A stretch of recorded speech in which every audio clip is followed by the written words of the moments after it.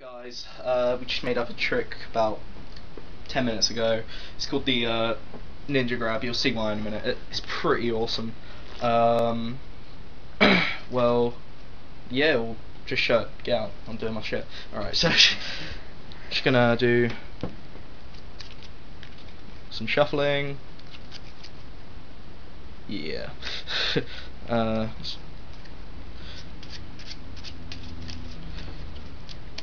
And one more.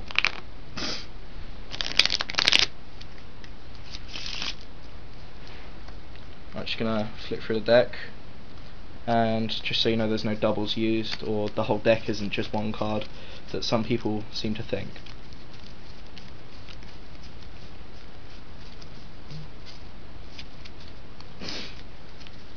Alright. Shite. So, basically, here's your card.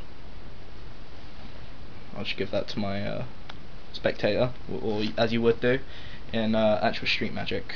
So what he would do then is slip that baby in. Slip it in, baby. Slip it in. Oh, it's in. Alright. And then I would shuffle it.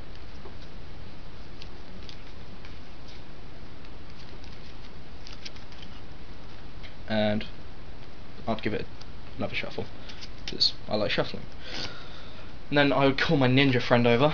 Come here, ninja friend. Hey, hey. And I would do this. Alright, watch this. Alright.